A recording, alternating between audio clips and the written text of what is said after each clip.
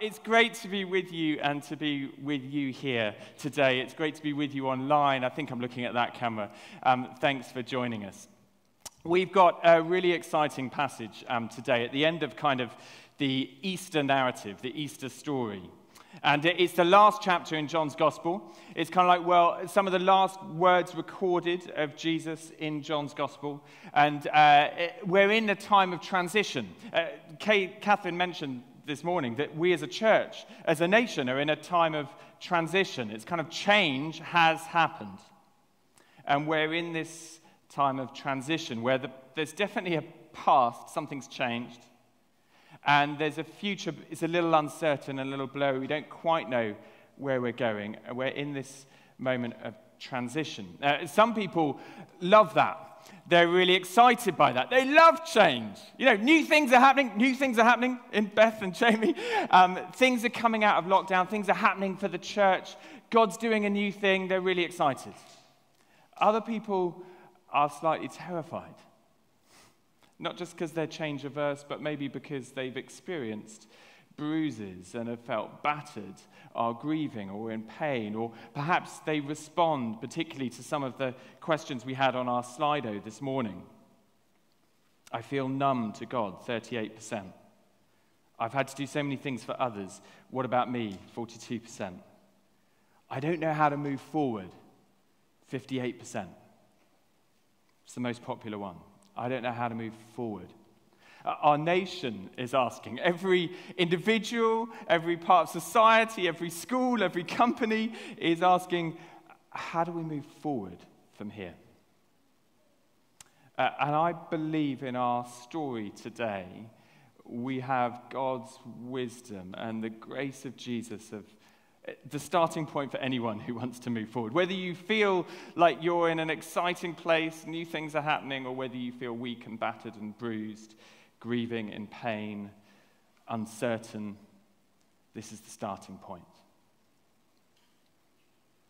What we're going to discover, and if you're watching and perhaps you're particularly new to the Christian faith, you're exploring religion, then in some ways what you need to know is that the only way and the only thing that you need to think about in terms of how to become a Christian, how to follow Jesus, how to move forward, is kind of summed up in this exchange that Jesus has with Peter.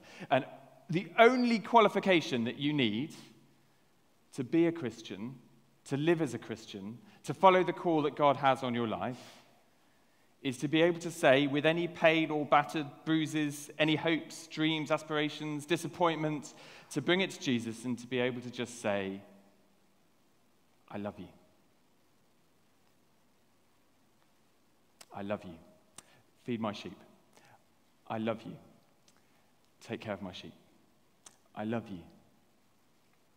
In some ways, that's the only qualification you need. We'll swing around and we'll come back to that a little bit at the end. Now, this, as I said, is a time of transition. These are the last words that John, who was one of Jesus' closest friends, one of his closest disciples, he was an eyewitness to all of this. You can tell he's an eyewitness in loads of points in his gospel, but not least with some of the detail that we get that brings this passage alive. It talks about the coals and the fish and warming by the fire. He was there, he saw it. And he's describing this conversation and what Jesus says. And in this time of transition, if we're kind of at the past, something's happened, for the disciples, something big's happened. New and exciting things have happened. Jesus has risen from the dead, but also there's kind of unspoken, undealt with weaknesses and anxieties and failures that he's about to confront with Peter as well. And what is Jesus going to say? What's he going to do? What's the pep talk going to be? Because you imagine at this point, what the world would say is, well, put your best foot forward. You want to give them an inspirational, visionary talk. Like, you can do it. I chose you. You're amazing. Look what I just did. Dead, alive. You're on my team. We're on the winning side. Let's go. You can do it. But that isn't the way Jesus goes. I've got this book I was given by my godfather a number of years ago called Speeches That Changed the World. And sort of a bit of a background and some of the speeches that have change the world in different ways. Jesus is in here, actually. He's in here, but for his Sermon on the Mount, including that line that Dan Miller spoke on a few weeks ago, blessed are those who mourn. But there's others in here. Hitler's in here. Martin Luther King's in here. Abraham Lincoln's in here. Napoleon Bonaparte's in here. All these people who've delivered these extraordinary speeches. Martin Luther King, I have a dream, is in here. So you'd think that Jesus wants to give this big inspirational talk, because he's about to leave the world. He said that to his disciples. The future is going to be without me. I'm going back to be with the Father. It's going to be up to you. So it's a call to arms, surely. No. What he says to Peter is, remember your greatest failure. Let's start there. Remember the thing you're most ashamed of. Let's go there. Remember your greatest weakness, when you let me down the most. Let's begin there. Why does he do that? Let me, if you're new to this narrative and to this story, let me again just paint the picture a little bit for you. You see, in just the previous few days and weeks, remember what's happened with the disciples. Picking up from like the Last Supper, the Passover meal. Jesus has hosted this Passover meal. He's served them bread and wine. He said to his disciples, this is my body, this is my blood. They're like, what are you talking about? In that same meal, he said that he's going to leave, he's going to be betrayed. And Peter said, no, I'm going to follow you to the death, Jesus. All these others, it says in Luke's gospel, they might fail you, but not me. I'll be with you to the bitter end. I'll never leave you. Jesus says, of course, you might know the narrative well. He says, before the cock crows, you'll deny me 3 times. Then they go through Gethsemane, and that part of it, Jesus is arrested. Peter's in the courtyard of Caiaphas' house, where Jesus is being unfairly tried, inquisitioned. And they're gathered around a fireplace. And around that fireplace, of course, Peter's moment comes, and he's asked, do you know this Jesus? Didn't I see you with Jesus? No, I don't know him. You know 3 times. 3rd time, the cock crows. One of the Gospels says that Jesus caught his eye as he denied him the 3rd time.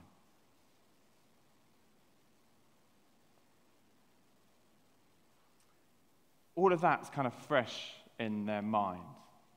And then what happens in this story? Jesus is hosting another meal, this time breakfast. And he offers them bread, and this time fish, around a fireplace. What do you think Peter's thinking as he's doing this? And then, of course, he has this conversation with Peter, and we don't know quite from the text how public or private it was. It may have been in the group around the fire. It may have been as he was walking along with him on the beach with them just over the shoulder. But then he asks these questions. Do you love me, Peter? First one, do you love me more than these? So you know all these that you said that, they might fail you, but you love me so much you'll never fail me. Do you love me more than these? You know that I love you, Jesus. Feed my sheep. He asks him, do you love me 3 times, once for each denial and failure. Do you see he's taking him? This isn't an inspirational TED talk. He's taking him to the point of his greatest weakness and of his greatest shame, and saying, let's go there. Now, why does he do this? Just imagine for me, for a moment, if he hadn't done this for Peter. Would Peter have always then walked around not quite sure if he was really forgiven?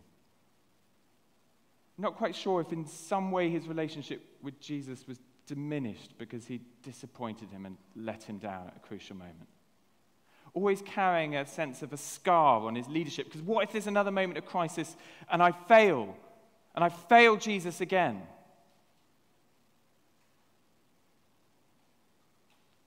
If Jesus hadn't brought up this to the surface, to deal with it, to bring healing to it, then he might have carried that around with him for the rest of his life.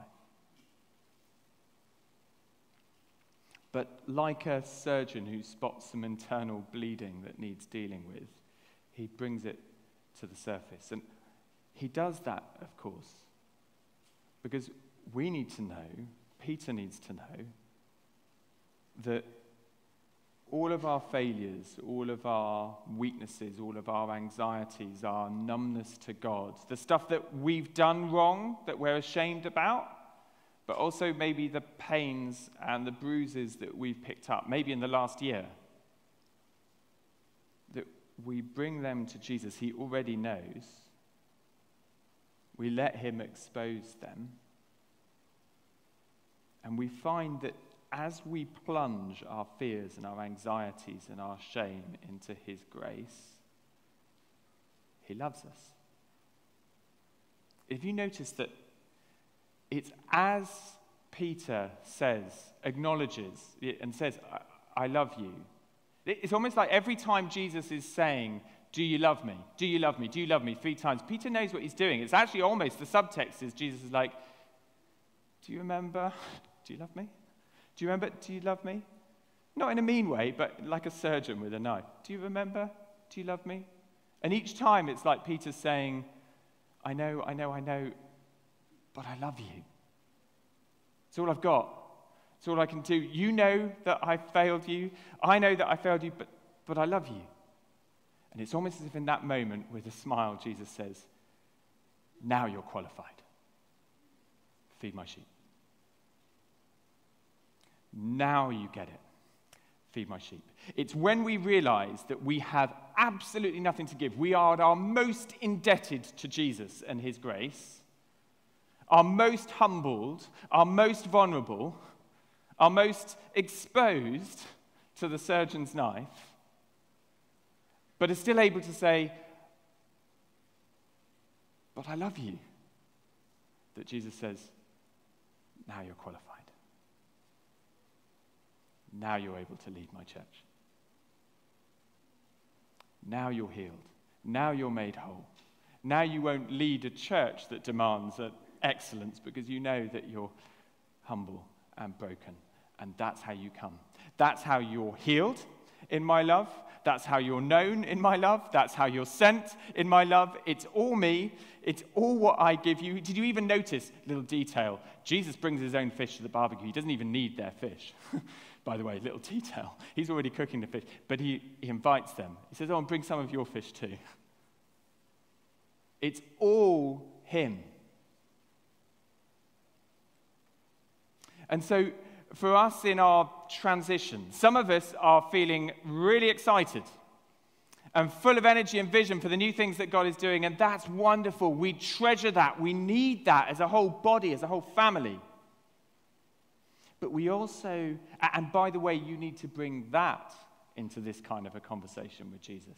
I was thinking I was going to, Beth's always ahead of me, and I was thinking I might land on Psalm 139, the last couple of verses, and Beth was already there in the prayers. She's usually ahead of me.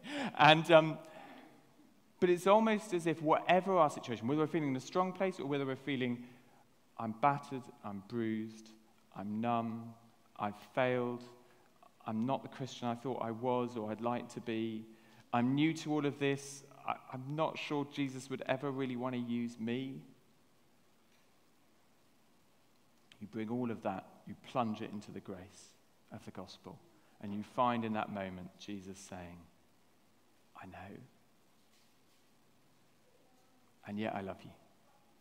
And if you can just say you love me, that's the only qualification I need, that you need.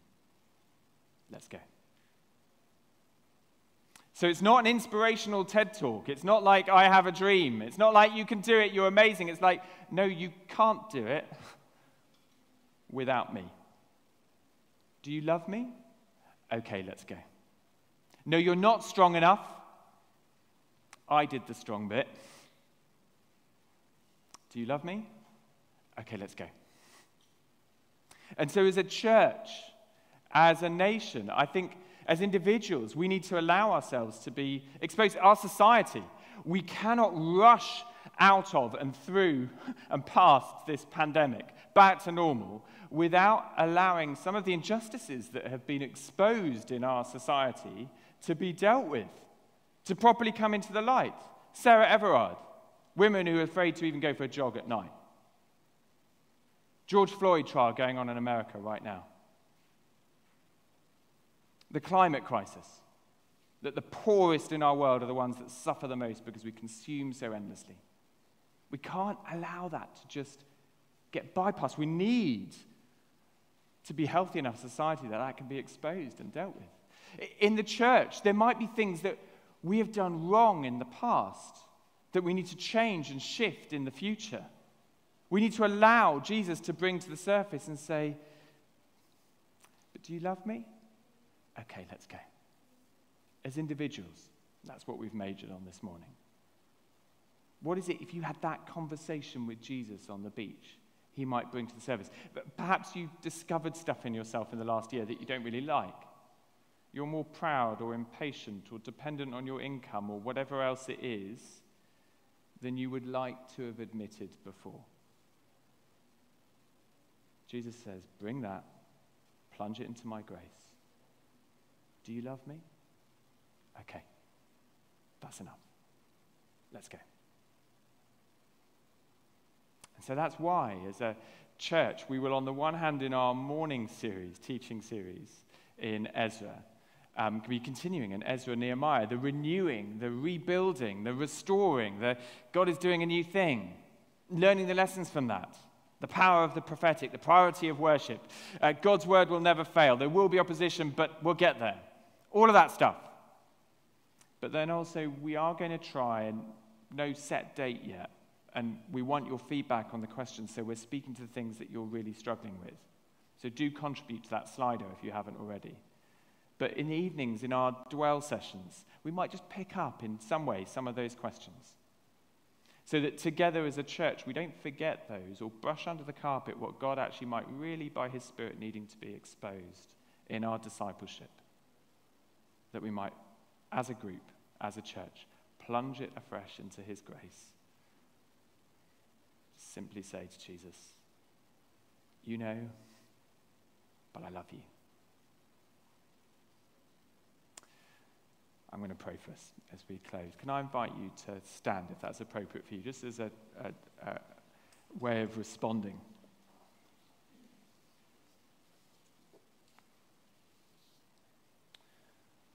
I'm just going to invite the Spirit to come, and I'm going to hand over to Catherine and ask her to lead us through this time.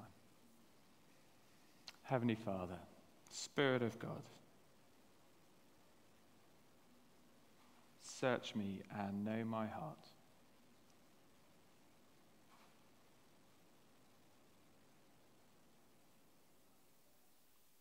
Search us and know our hearts. Come, Spirit of God.